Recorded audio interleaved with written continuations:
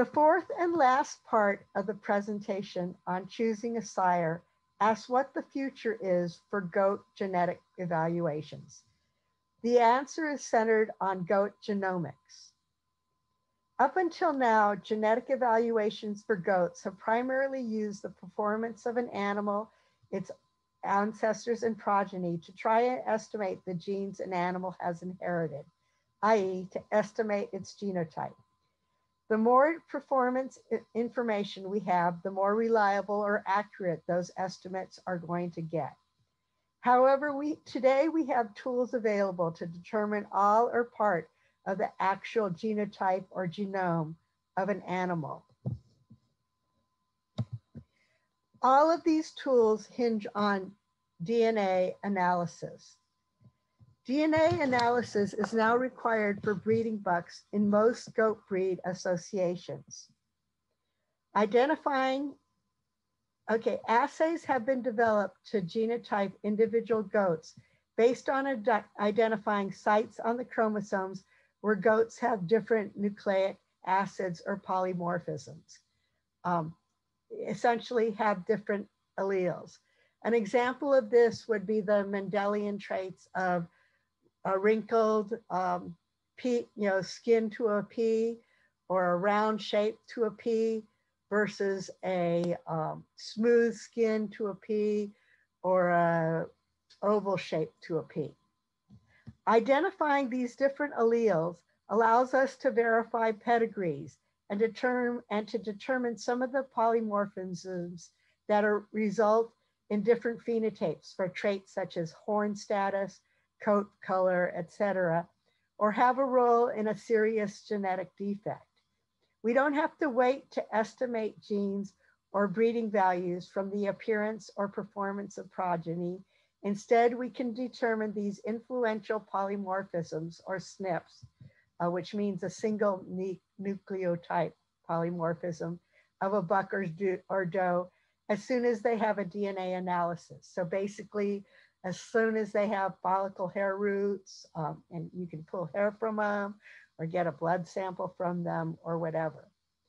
Most United States goat DNA analyses are done through the UC Davis Veterinary Genetics Laboratory. Besides looking at enough polymorphisms to confirm that the reported ancestry of a goat is correct, the UC Davis Veterinary Genetics Lab currently offers information on 3 traits in dairy goats. One of these traits is alpha S1 casein, which is an important trait, can be possibly an important trait for cheesemakers. Of the 4 casein proteins in goat milk, alpha S1 casein appears to be the most influential for cheese making. The gene controlling this casein has several polymorphisms which affect the amount of protein and fat produced when making cheese. Higher levels of alpha S1 casein are associated with higher cheese yield. However, some research also suggests that people with milk sensitivities may be more tolerant of goat milk that is low in alpha S1 casein. So depending on your purpose for wanting to know about alpha S1 casein, your different alleles are going to be important to you. We now have genetic assays to identify different variants or polymorphisms for alpha S1 casein. Variants E, F, and N are associated with low levels of alpha S1 casein, so possibly more tolerance to goat milk, while variants A and B are associated with higher levels and hence higher cheese yield. Inheriting a high variant from one parent and a low variant from the other parent will produce intermediate amounts of alpha S1 casein. And this type of gene action is called codominance. Another trait that the UC Davis lab can test for is susceptibility to scrapie. Scrapie is a fatal infectious neurological prion disease of sheep and goats. Even though it is infectious, the susceptibility of a goat to the disease depends on what alleles or polymorphisms the goat has inherited at specific locations on the prion protein gene.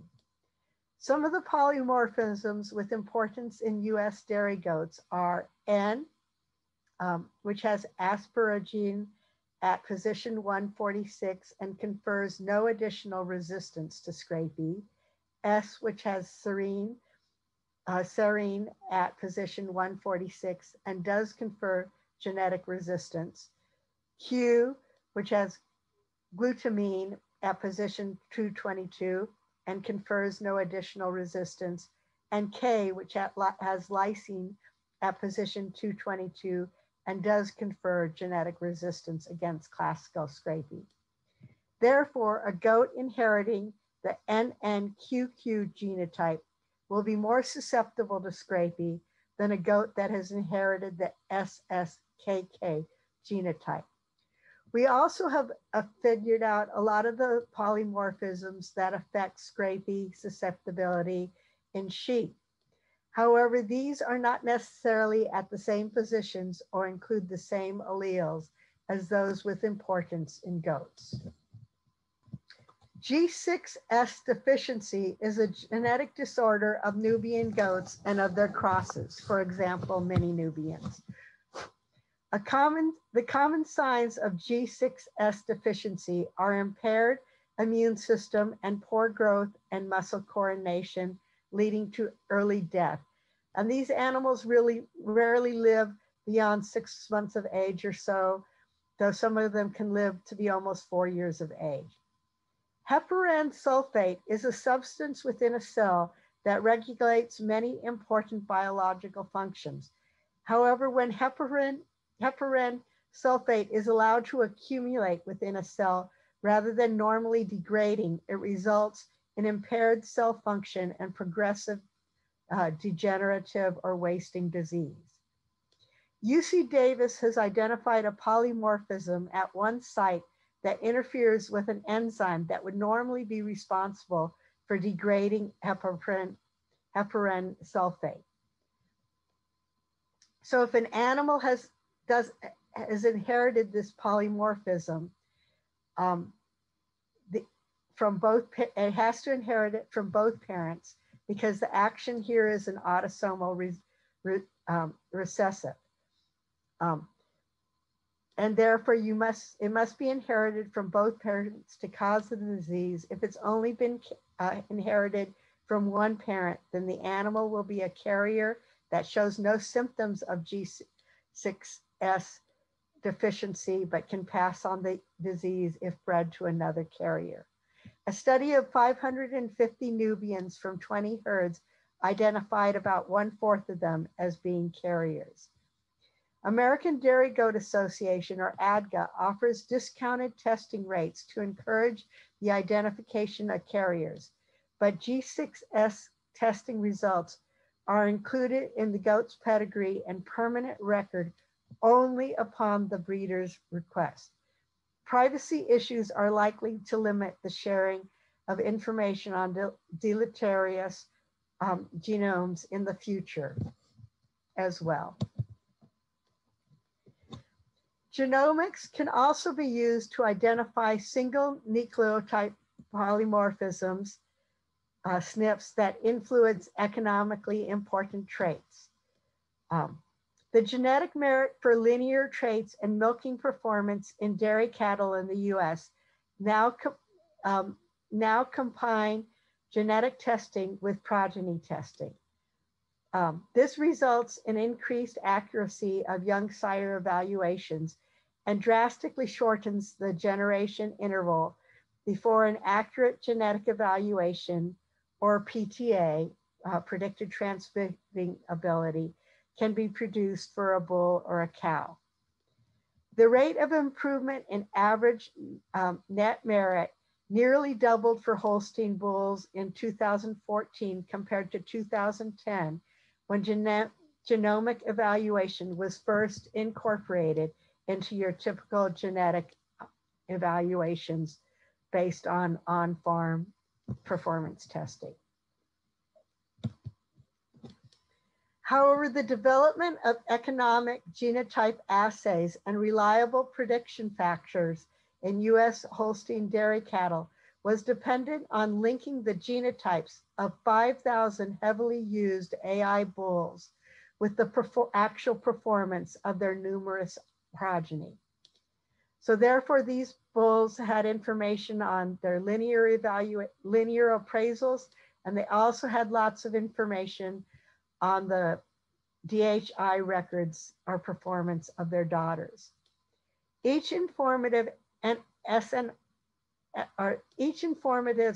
site was compared to the actual progeny results to develop the prediction equations that link the polymorphisms at specific sites to actual performance. How likely are we to get enough genetic testing on economically important traits for dairy goats? Unfortunately, it's probably very unlikely because few herds are doing DHI milk testing. The situation probably is a little better for linear appraisal traits where more herds do typically enroll. The value of choosing a goat sire depends in large part on the availability of accurate genotype information. And it also depends on the development of cheaper assays. Currently, 50 to 60K chips that look at more than 50,000 sites are available for goats. However, in dairy cattle, they've been able to eliminate a lot of those sites that don't provide very much information. Okay, and this has allowed them to develop low density sites that greatly reduce the number of SNPs genotype without sacrificing much accuracy for important traits. And this makes it economical to genotype cows as well as genotyping bulls. As an industry, we goat producers have to decide how willing we are to share both negative and positive information on genetic defects in our goat and sheep pedigrees. Or at least we have to make sure that we're willing to cull out carrier animals. We also need to ask ourselves, how willing are we to invest in the cost of having dairy goat herds linear appraised and DHI tested in order to develop accurate prediction equations to link alleles with actual milk and or type performance? Are we willing to invest in on-farm performance testing for meat goats and for fiber meat sheep as is available through NSIP? The future progress of the goat industry depends on us.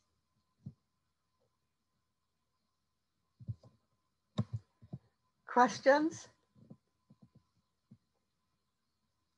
If you have any questions, you're welcome to contact me, Tatiana Louisa Stanton, at tls7@cornell.edu. I always welcome questions.